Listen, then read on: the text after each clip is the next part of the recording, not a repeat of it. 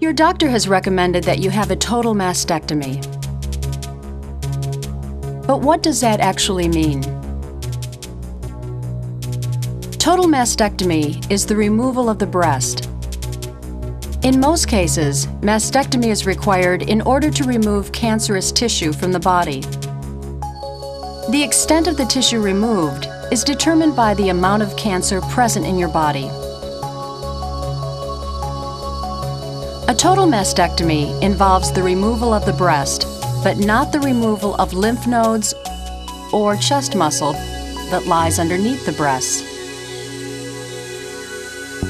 Your doctor has recommended that you undergo a total mastectomy because the cancer in your breast has progressed to the point that it is in danger of spreading into other parts of your body. And the only way to make sure that all of the disease has been eliminated is to remove the entire breast. This is major surgery, and the procedure will permanently change the outward shape and appearance of your chest. So make sure that you ask your doctor to carefully explain the reasons behind this recommendation. On the day of your operation, you will be asked to put on a surgical gown. You may receive a sedative by mouth, and an intravenous line may be put in. You will then be transferred to the operating table. In the operating room, a nurse will begin preparation by shaving your underarm. The anesthesiologist will begin to administer anesthesia, most probably general anesthesia by injection and inhalation mask.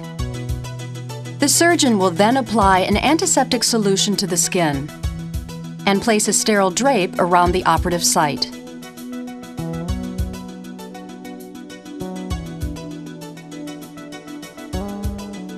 Two incisions will be made, beginning at the middle of the chest, one along the top and one along the bottom of the breast, coming together just under the arm. The skin is then lifted up and away, revealing the tissue underneath.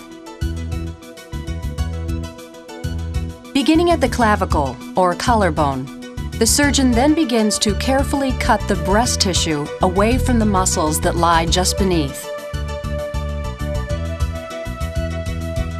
When the breast has been completely freed, it is lifted away, exposing the top layer of muscle called the pectoralis major. If the cancer has spread to this muscle, your doctor may elect to remove it as well. When the surgical team is satisfied that they have done all that they can do to remove the cancer, they will release the muscles and other tissue. One or more drainage tubes will be temporarily inserted at the site while the healing process begins. They will then close the incision.